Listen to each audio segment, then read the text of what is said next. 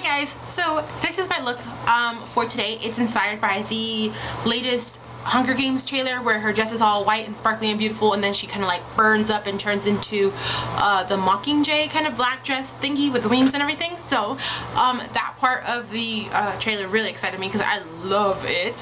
And yeah, so I decided to make a wearable, quote unquote, I mean it's wearable for me, a wearable look based on that. I wanted to do like an alt out mask type of thing. Maybe I will, but not right now because I'm actually late for work. Apparently I missed my call time or my show up time or whatever. Anyways, for the lips, nude. I'll probably just put a lip gloss on this and just run out the door, literally. And yeah, that's pretty much it. So if you guys want to see how this look is created, just keep watching and I will show you how. So to achieve this look, I've primed my eyelid with my Too Faced Shadow Insurance, and I've used my NYX Jumbo Pencil Milk in the inner part of my eye and most of my eyelid. And now I'm going in with my NYX Jumbo Pencil in Black Bean in the outer corner and just blending it out. I'm also going to apply a little bit of Black Bean on the lower lash line as well.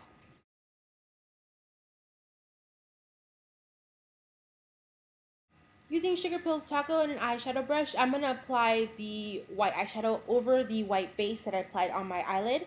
And I'm going to apply a little bit on the inner third of my lower lash line as well, in that inner corner area, to brighten up the look and just blend it out a bit.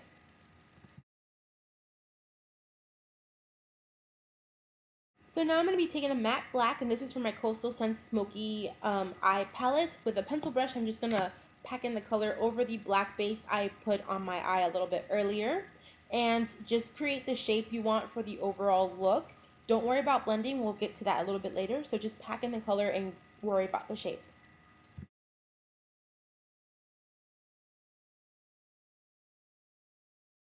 Once you're done with the upper eyelid, go ahead and put some black on the lower lash line as well. So using the same eyeshadow brush that I used to apply Taco, I'm just going to blur the line between the white and black. Just light, small strokes to blend everything out. So to create the fiery gradient, I'm going to be using Flame Point and Love Plus from Sugar Pill. And I'm just going to add that into the blurred middle section that I went ahead and created. Now I'm going to do this a bit, not messy, but it doesn't have to be perfect because I want it to have like a fiery gradient. So it's not going to be just one line. It's going to be pretty much everywhere.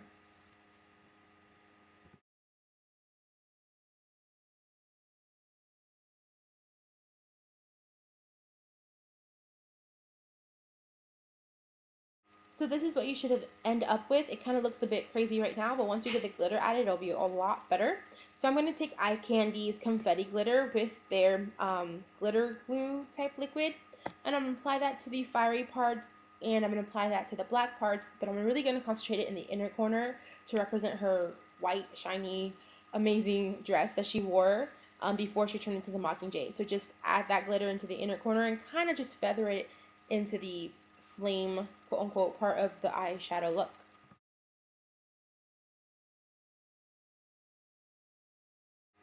So to cut out some of the glitter in the outer corner, I'm just applying a little bit more eyeshadow over that glitter so it's not so shiny. Then I'm going to highlight and waterline, and then I'm going to start on my highlight after I get the call from work that I was late. As you can see, me answering my phone and then freaking out, and now everything's going to be rushed, kind of, but not really.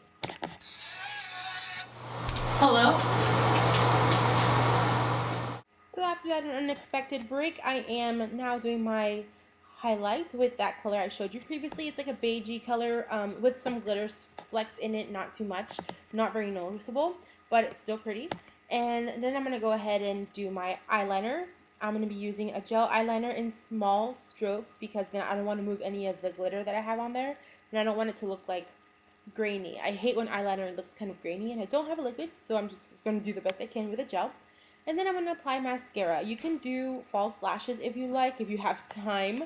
Hopefully you do and you're not rushing this look like I am at this point. But false lashes I think would make it look a lot more better. But yeah, if not, just apply some mascara and you'll be good. Then onto the brows. I've already done my face. You just haven't seen it on camera. And I did do a strong contour that you can't tell because of the bad lighting, and I apologize. But I wanted to keep the look strong, so my contour is strong. You just can't see it, which sucks. So once I'm done with all of that, ta-da, here is the finished look. And I'm just showing you some close-ups and my eyeballs and all of that jazz.